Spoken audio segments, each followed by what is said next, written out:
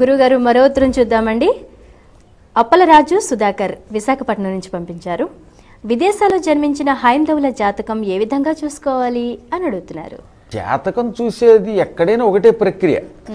గ్రహాలు, లగ్నాలు, ఆయా నక్షత్రాలు, నక్షత్రాలలో పాదాలను బట్టి ఉండే దోషాలు, ఇవన్నీ జ్యోతిష్శాస్త్రం అందరికీ ఒకటే. ఎందుకంటే అది వేదంలో ఒక భాగం కనుక. వేదానికి 6 భాగాలు ఉన్నాయి. సంస్కృతంలో ఒక్కొక్క భాగాన్ని ఒక్కొక్క అంగము అంటాం. అందుకే వేదాంగాలకి షడంగాలు అని కూడా పేరు, 6 భాగాలు కనుక. అందులో శిక్ష, వ్యాకరణం, జ్యోతిషం, కల్పం, నిరుక్తం, ఛందస్సు. ఇందులో జ్యోతిషం కూడా ఒక ప్రక్రియ. కాబట్టి ఇది వేదంలో ఒక అంగం. ఇది కాకపోతే ఏంటంటే సమయం మాత్రం మన భారతదేశంతో సరి చూసుకోవాలి. ఉదాహరణకి ఇప్పుడు లాస్ ఏంజల్స్లో పుట్టాడు ఒకడు అనుకుందాం.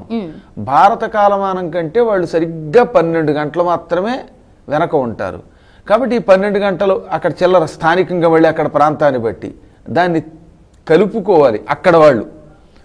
మనం అయితే ఇక్కడి నుంచి వాళ్ళకి ఏం చేస్తాం అనమాట, ఓహో వాడు పగలు 12ంటికి పుట్టాడంటే మన కాలమానం ప్రకారం రాత్రికి సరి చేస్తాం దాన్ని. ఈ విధంగా సరి చేసుకోవాలి సమయాన్ని బట్టి. ఆస్ట్రేలియాలో పుట్టాడా, ఇప్పుడు లండన్లో పుట్టారు. మా పవిడిగంటం సుబ్బారావు గారు లాంటి పుణ్యాత్ములు నన్ను లండన్ ప్రతి సంవత్సరం తీసుకెడుతూ ఉంటారు అనుకోండి. అలాంటి వాళ్ళకి ఏదైనా జాతకం చూడాలంటే అక్కడున్న 8 గంటల కాలాన్ని మనం చూసుకోవాలి. వాళ్ళు వెనకుంటారు, మనం ముందుంటాం. అసలు భారతదేశం వెనకబడింది అంటారు కానీ ఈ ఒక్క విషయంలో ముందు పడింది అనమాట. వాళ్ళకంటే మనమే ముందుంటాం అనమాట. కాలమును సరిచూసుకుని మిగతా అన్ని రకాలైనటువంటి గణనలు ఒకటే, అందులో ఏమీ తేడా లేదు.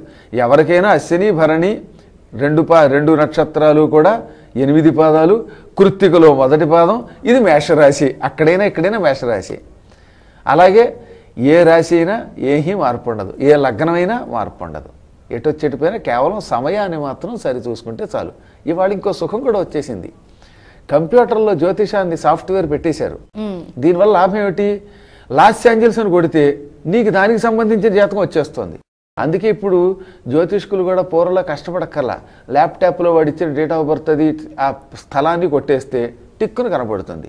కాకపోతే నక్షత్రం తెలిసినంత మాత్రం చేత జాతకం తెలియాలంటే వాళ్ళు అందులో ప్రవేశం, పాండిత్యం ఉండాలి.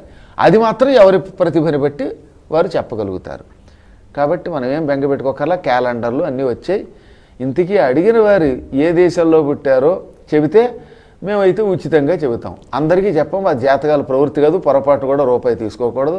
అసలు ఆ ప్రవృత్తి జోలికి వెళ్ళకూడదు కనుక అత్యావశ్యక స్థితి ఉన్న వారికి మాత్రమే చెబుతాం.